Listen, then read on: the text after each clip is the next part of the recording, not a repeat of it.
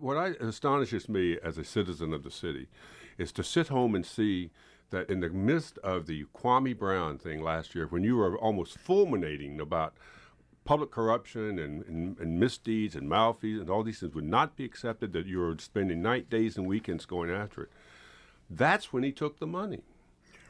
Is there any? I'm just Well, stunned by that. I'm going to add to what Tom said on a visceral level. What goes through your mind in situations like the most recent special election when you know what Michael A. Brown is doing, but you're watching him running for office out in the open, talking about issues like ethics on the campaign trail, when you know full well by that point that he's involved in illegal activity? Yeah. I mean, nothing really surprises you in this job anymore, and obviously, we've tried to be very transparent about our commitment, our dedication to stamping out corruption. We've tried to be clear that there will be severe consequences. So I think it's disappointing. It's doubly disappointing because we do a lot of work in the community. We go to a lot of schools. We go to we'll talk with that about you, with you about that a little bit later. We do a lot of that. And so when we tell these kids, many of whom are from very poor circumstances, to hold on, to stay strong, to stay on the right path, even though many times they don't have the support structure at home. Then when you see somebody who is in a position of influence, who does have a lot of the benefits and has achieved in life doing something inappropriate, you just can't let that stand. And so obviously it's concerning.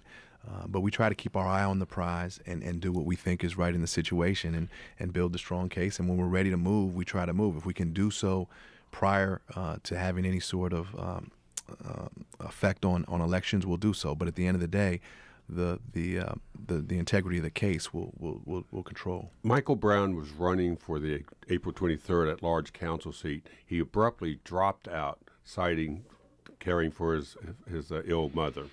No one believed that at the time. I even discussed it with him. I said, Michael, no one believes this. Everyone thinks you've either cut a deal with Anita Bonds for something in the future, which apparently wasn't true, or that some prosecution action is pending against you. Can you characterize when Mr. Brown knew?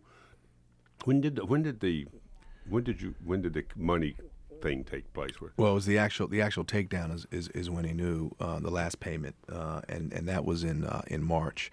I can't remember the exact date. About the time. But he withdrew from the race because we made it clear he was going to be indicted if he stayed in the race. We weren't going to let a special election. At that point, we thought we had enough evidence. We knew that no one else was involved in taking money, and we were ready to move. And so at that point, he withdrew. Again, but that still took, I give him credit for that. I mean, that still, many people would not have withdrawn. Many people would have said, well, you prove it. They'd have come out with additional public statements. They'd have fought for the next 2 years. He had very experienced counsel. And so just because somebody knows that they have engaged in wrongdoing, it still takes, and I give him a lot of credit, it takes a lot of courage when you're down, when everyone's ridiculing you, to accept responsibility.